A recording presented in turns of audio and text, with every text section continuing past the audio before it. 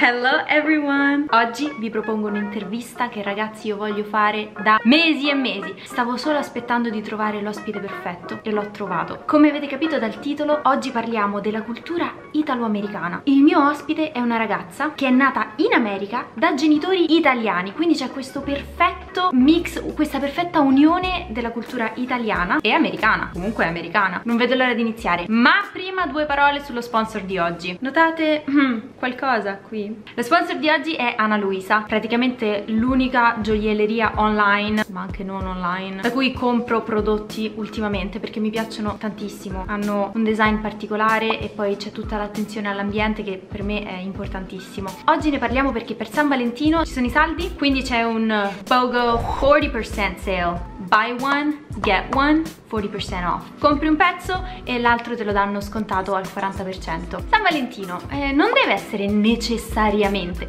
può esserlo ovviamente, il regalo per la fidanzata, ma può essere un regalo per se stessi, per un'amica, e quindi vi invito a vedere il loro sito che lascio qui sotto e ad usare il mio link personale che trovate in info box. Vi faccio vedere quello che ho preso io per questo mese. Iniziamo dal pezzo forte, che è questa collanina, che è carinissima perché ha l'apertura sul davanti e poi con il cuore rosso fa davvero tanto San Valentino, no? Io qui vi metto tutti i prezzi prima dello sconto. Poi ho preso questo anello che io metto sul medio e che in realtà avevo adocchiato tanto tempo fa, particolare, quindi mi piaceva, lo volevo prendere, poi avevo preso altri pezzi, però questa volta mi sono decisa e l'ho preso e devo dire che non sono delusa. È bellissimo, ci sta bene anche tra l'altro con questo colore. Il materiale, questo verde che vedete, è malachite, quindi è anche particolare, ha tante proprietà, se vi piacciono le proprietà dei minerali, insomma. L'ultimo pezzo per oggi che ho preso è questo bracciale, che è molto bello nella sua semplicità.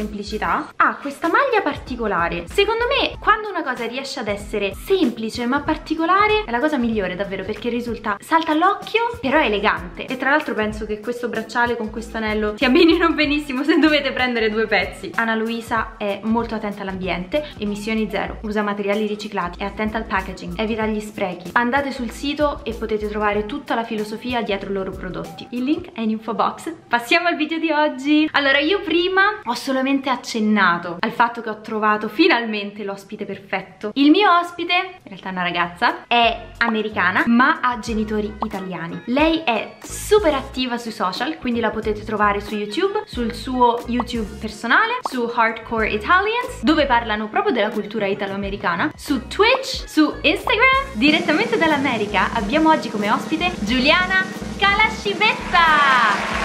Ciao a tutti! I'm Juliana and I'm so happy to be here. Thank you so much for being here. Like, I've been wanting to have this interview for the longest time and finally I found you. I was so happy. I know, I'm so happy too. I feel like I already know you too, which is so weird. You are super active on social media, like you're on YouTube, 2 channels, Instagram, Twitch, but for the people who don't know you, tell me more about your background, your origins, like who are you? Who am I? I'm Juliana, and very important that you know my name starts with a G. It doesn't start with a J. I live in America, I live in New York, upstate New York, Rochester. People always want to spell it with a J. I'm like, no, I'm Italian. I spell with a G, and they think it's the weirdest thing ever. So right off the bat, you know that I'm an Italian girl. My middle name, Giuliana Cristina Calascibetta. So Cristina without an H, I know. And people are like, how do you spell that? No one can pronounce, no one can spell. It's insane. I'm 100% Italian. My mother is full-blooded Italian, and this matters in America, by the way. My father is 100% Sicilian, and he likes to remind us that we're Sicilian. Yes, this is a thing. Wait, but your mom's from Naples, right? My mother's from Napoli, yes. Sicilia e Napoli. Poor mom.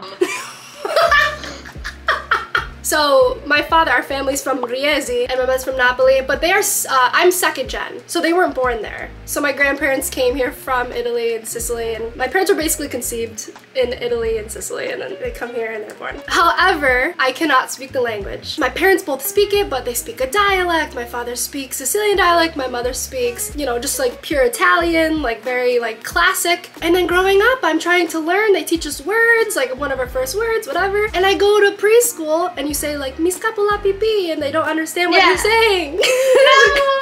You were like, mi scappa la pipì, and they were like, oh, sorry, What? And I don't, you know, at that age, you don't understand that people don't know, like, Italian, because you're young. And so my parents, you know, they started teaching us more Italian, and I only know a few words. I can understand, like, I watch your stories. You speak so quickly, though, so it's hard for me to understand the Italian. You know, I know it's phonetic. I can sound it out. If I see the words, I could do it. I feel like if you dropped me off in Italy, I would be okay. For sure. Okay, for sure. yeah. I'm the youngest of 4 children, so I have my oldest brother, Antonio Amadeo, and then my sister, Bianca Rosa, so white rose, and then my brother, Carmelo Marco, and then there's me, Juliana Cristina. My father, when he was 19 years old, he started a pizzeria in Geneva, New York. He did it with his brother, and they just created so many all over New York State, and now it's the family business. You know, I like to joke that I came out of the womb with a pizza cutter. I bleed like pizza sauce. Like, pizza's my life. I've been doing it forever. I call it the circle of za. In America, we say pizza is za. Like, it's just a fun quirky Za. Za, yeah, I have a slice of za. I love it. And I saw that you like thin pizza. Oh yeah, so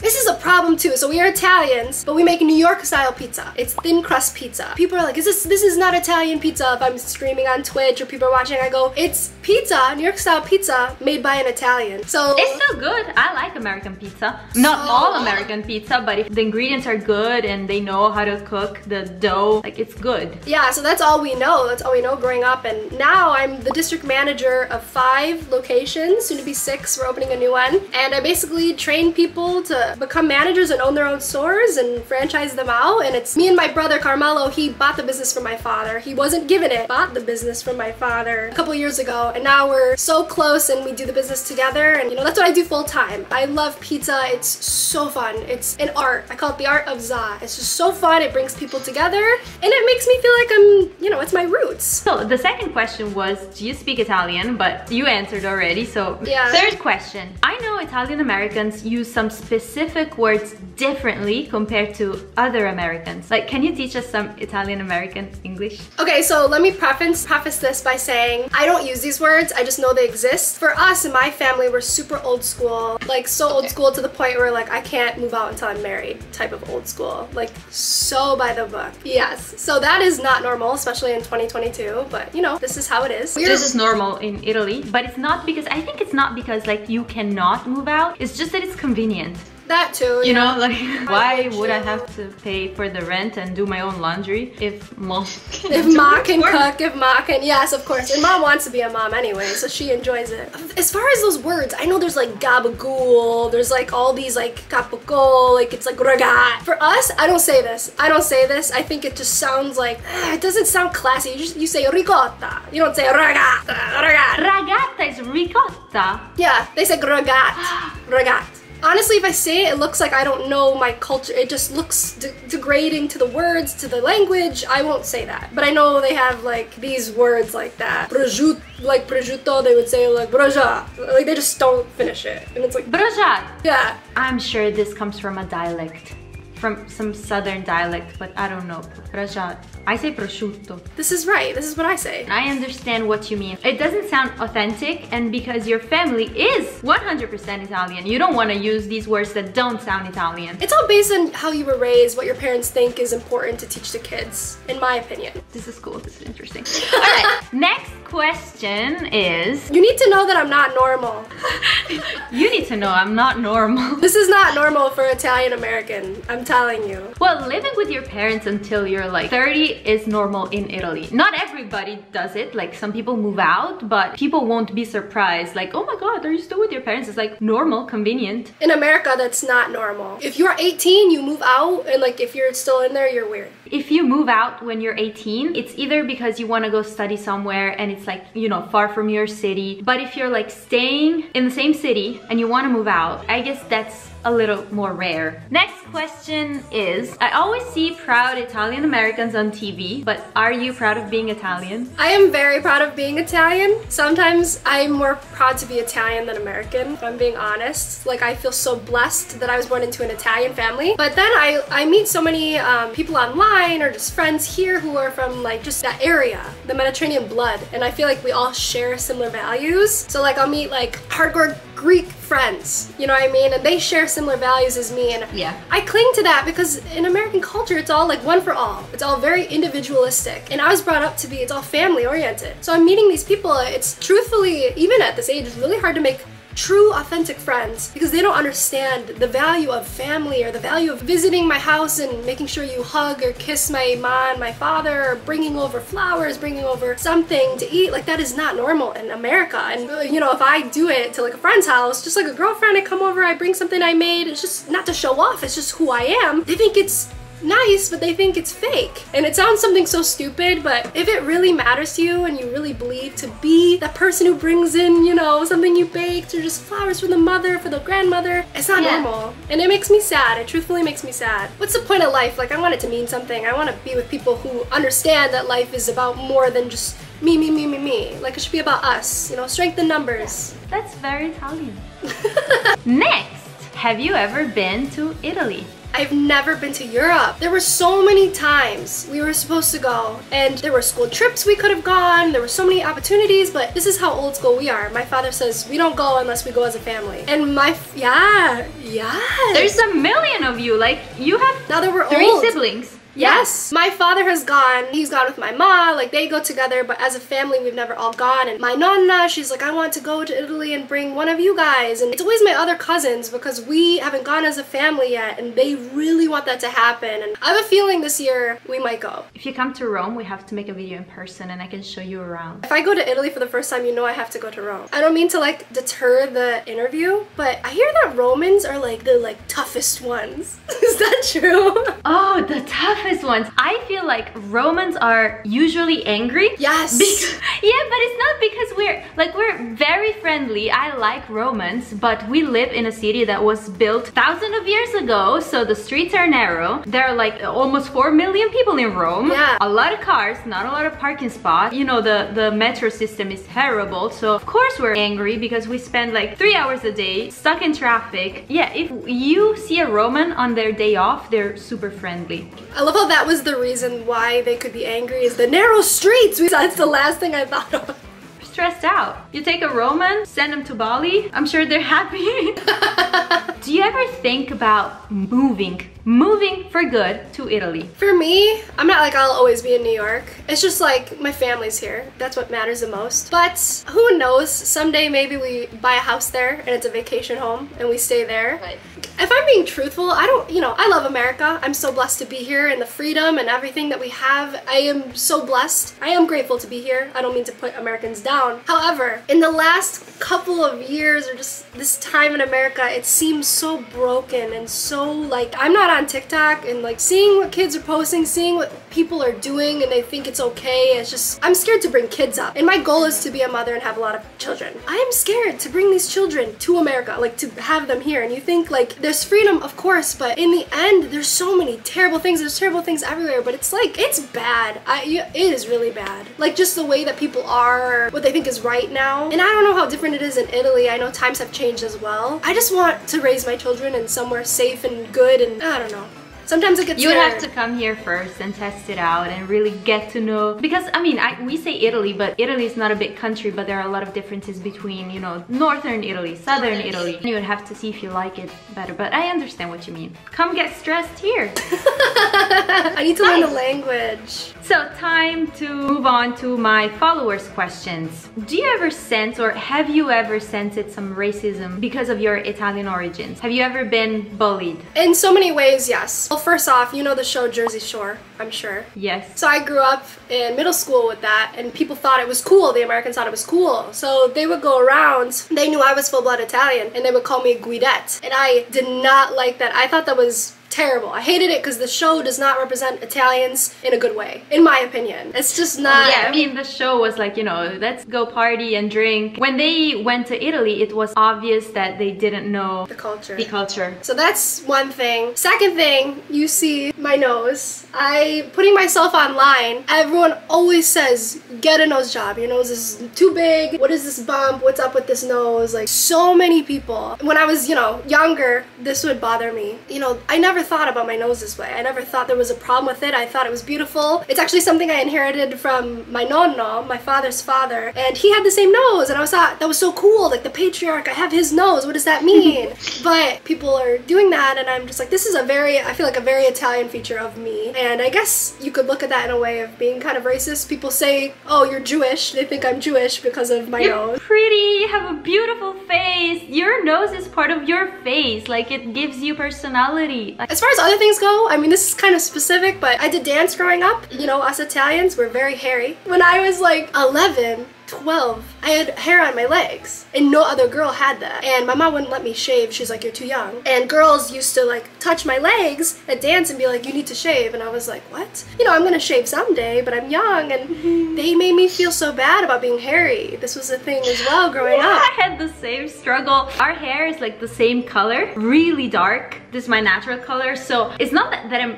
like super hairy, but compared to other Italians who maybe, you know, they're blonde or brunette, their hair is not as dark, I would feel uncomfortable sometimes. But maybe in America, where everybody's like, blonde, you know, you're the only one. At least I had friends who were just like me, so we were like, yeah. Yeah, no, in America, very rare. Next, are you in touch with your Italian family? Yes and no. So I have two cousins. I have Lucia and Cecilia. They live in Sicily. And I'll talk to them over Instagram, like we'll DM each other. They came to visit, I think like 4 years ago. It was like learning the culture just through them. They used to live here and they moved to Italy very young. They were just like, in America, you eat a lot, so you become fat, so I have to work out. So they would work out every hour. They were so scared about being fat in America. Like, they were young. They were like high school kids. Yeah, oh yeah. I mean, I keep in touch with them. I haven't seen them in a while, but they want to come visit again. So I'd say yes. Yes, you definitely know them. You've met some of them. Next, what do you think about Italian-American food? I truly dislike Olive Garden. Per chi non lo conosce, Olive Garden è una catena di ristoranti molto famosa in America che propone cucina italiana. It's just not good. It's not good. If a guy asks you out and says you're Italian, I'll take you to Olive Garden. Do not go. Bad. Terrible food. Tastes like feet. I've been once. It wasn't terrible, but also I'm not a picky eater. It's okay as long as it's not terrible. Really? See, okay, breadsticks were good. The breadsticks there are untouchable. They're great. But as far as like the cheese and it just was not good. I can't eat it. Just a regular, just like sauce. It does not even right from the jar or the can, whatever they use. I don't like it. I don't remember what I had. I think I had something like minestrone, but then it wasn't minestrone. Anyways, okay, no Olive Garden. What about like people who cut their spaghetti? Terrible. So frowned upon. Or putting cheese on like a seafood dish, like sepia sauce. You don't do this. The first time, me and my sister joke about this, we went to a friend's house and they were making pasta. I'm like, oh, okay, great, pasta. We're used to like my mother's sauce. They're very American. And they whip out a jar of Prego sauce. And it was the first time I was like, people use this? They use this ketchup? And then meanwhile, we have like, you know, my mother makes a sauce every Sunday. It's always in the fridge. So I just, you don't understand. Especially I feel like I live in a bubble as, you know, being Italian like that. I'm sure my followers will be happy. Good, I'm glad, amici. Okay, next question is difficult. Do you feel more Italian or more American? I think it's very situational. Sometimes I feel more American. When I can't speak the language, it makes me feel very American. It makes me sad. I wish I could speak it. When I feel more Italian, it's like my friends want to go on a trip and I just know I can't go. And I feel more Italian based on my family, the way they do things. Also, I'll go to friends' houses and they always make me. I'm always the one who's cooking. They're always like, Juliana, you cook. You make the food. Because no one can cook. I'd hate that. No, I love it, honestly. It kind of makes me feel cool. And you know, people all over here, it's like so normal. Oh, for lunch today, I'm gonna get Chinese food. For lunch today, I'm gonna order, you know, sushi. Anything. Well, how often? Every day. Yeah, people eat takeout food all the time. It is so rare that people know how to cook. Especially young adult 20s do not know how to cook. And half the time, the parents don't know how to really cook either. You know, maybe when you're 20, you can eat takeout food and get away with it. But when you're 40 or 50, if you've never learned, then what are you gonna do? Exactly. That's something what makes me feel more Italian because I know all traditional Italian dishes. You know, I learned from my grandmother and my mom. It is really like a mixture. You are Italian and you are American. Yes. So I'm telling you, like, this is not normal. It's very interesting. I don't know anybody else like me. And sometimes I feel more connected to someone like you. You lived in the culture. I've never been there, but I feel connected to you because I kind of feel like you understand where I'm coming from, my values or what my family values. And here, not so much, but then it could flip-flop. yeah. Okay, I have one more question for you and then I'll let you go. What are some things you don't really like about the Italian and the American culture? This is gonna get real personal. I told you, you know, I have a Sicilian father and my brothers are so masculine. So masculine. Like what they say goes. It's like you're the woman. It's kind of sexist when you think about it. In 2022 especially, you know, the man is the head, the woman is the neck. Have you ever heard that? Yes. Yes. So this is something about, I think, Italian culture that I like, but I don't like because I grew up in so much masculine energy and I still want a man like this, but not as extreme. And that's something I really disliked about Italian culture because I'm growing up and I can't go out to see my friends at a certain time because I'm a woman. And then my brothers can do whatever they want because they're boys, they can do this. And that's something that bothered me. I understand, but especially in America in 2022, this is so hard to explain to people. But I was raised this way and I understand where my parents are coming from, but it's tough. It is tough.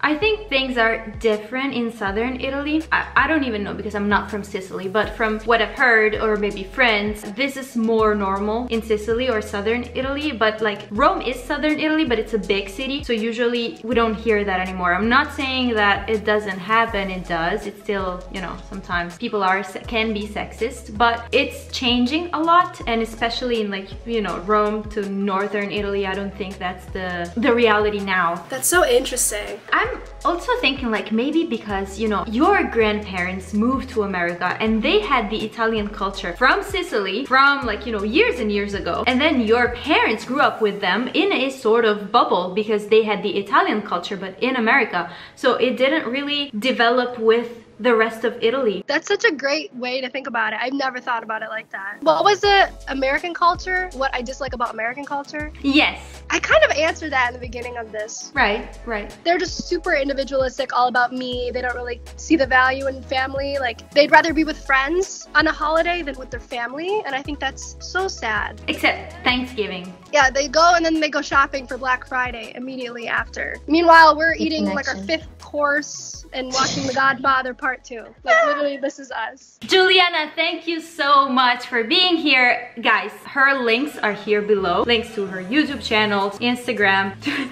She's so active. Oh, thank you. So are you. Oh my gosh, your stuff. I'm learning so much just from your stuff. I'm so glad we connected. Thank you so much. Go follow her. Follow me. Yes, follow her. Follow Sonia. Bye.